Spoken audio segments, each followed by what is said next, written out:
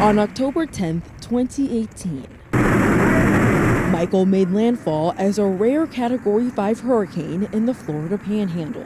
Bottom line, it was one of the most powerful storms that the country's seen since 1851. With winds up to 160 miles per hour and storm surge up to 14 feet high. Michael caused widespread damage in cities like Panama City Beach and Mexico Beach. We're standing in our living room in our beach home.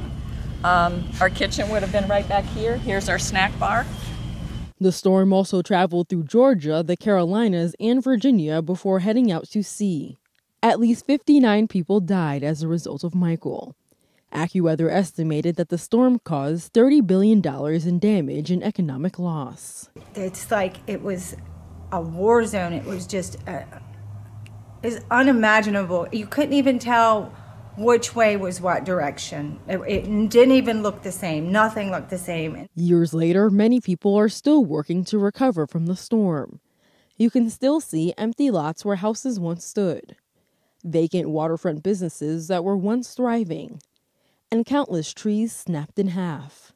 The storm's anniversary serves as a reminder of how much was lost and how hard a resilient community continues to work to rebuild. For AccuWeather, I'm Emmy Victor.